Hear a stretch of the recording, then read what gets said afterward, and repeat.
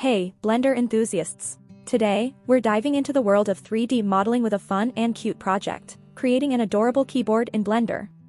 Start by clicking on the cube, and let's get a fresh perspective by hitting numpad 3 for a side view. Press S to scale along the Z-axis, shaping our cube into the foundation of our cute keyboard.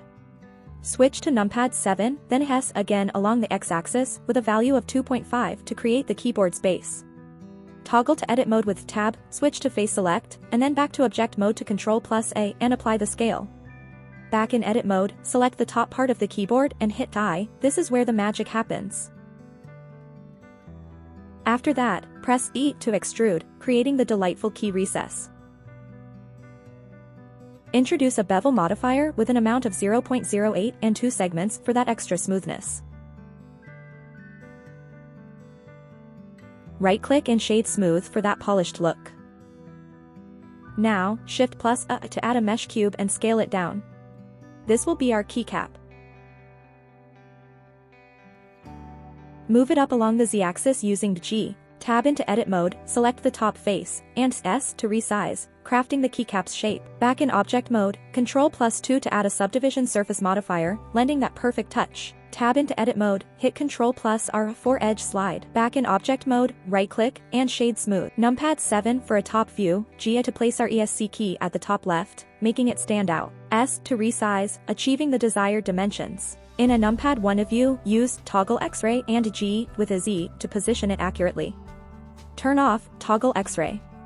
Switch to numpad 7 view and press Shift+D to duplicate the keycap. Move it next to the first key for F1. Add an array modifier, set count to 12 for the entire row of keys. Duplicate the first key with a Shift+D and place it near the top right corner for backspace. In edit mode, with Alt held, select the edge and press X to dissolve edges. Turn on a toggle X-ray, select half of the key, and use G along the X-axis to create the backspace shape. Then use Ctrl+R for edge slide and position 2 slides. Turn off toggle X-ray. Repeat this process for all the keys.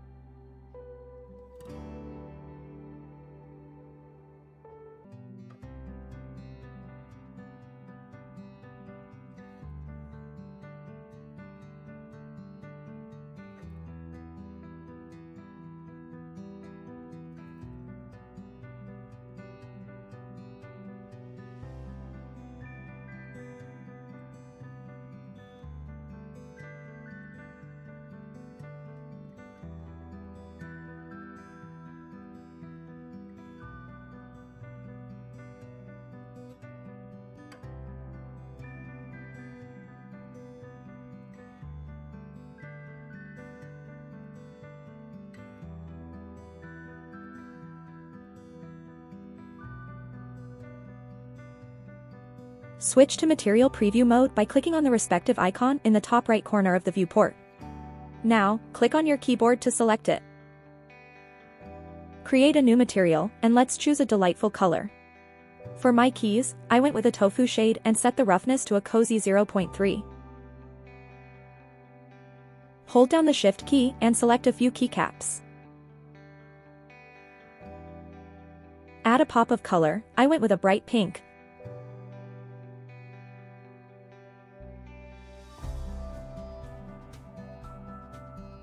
Click the small arrow and select Copy Materials to Selected, keeping the roughness at a playful 0.3 as well.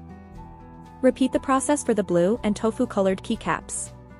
Feel free to experiment with different shades, after all, it's all about expressing your unique style.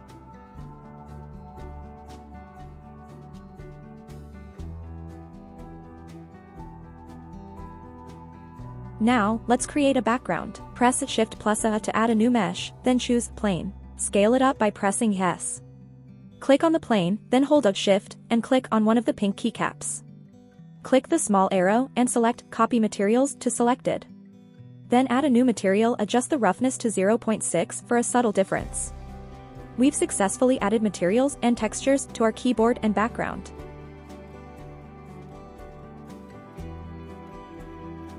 Switch to the Cycles rendering engine for more realistic lighting effects. Set the render samples to 400 for a smoother final image. Adjust the viewport samples to 100.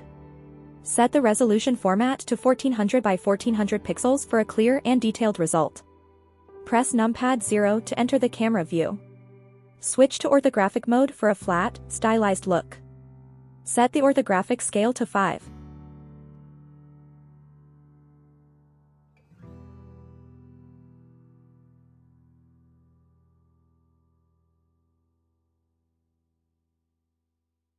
Transform the point light into a sunlight with an intensity set to 4.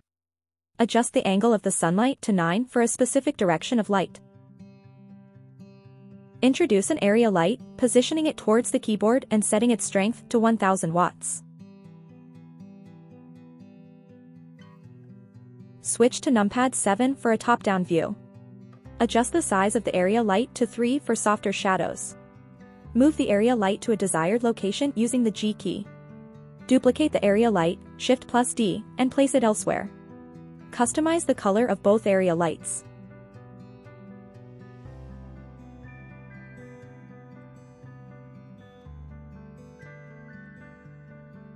Switch back to numpad 0 for the camera view.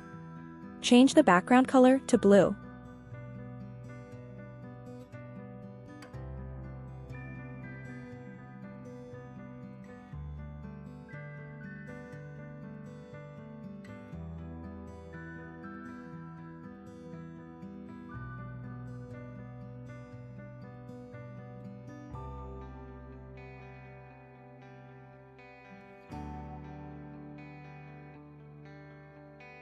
Set the world background to a light blue shade. Under the render settings, choose the filmic color profile and medium contrast for a visually appealing output.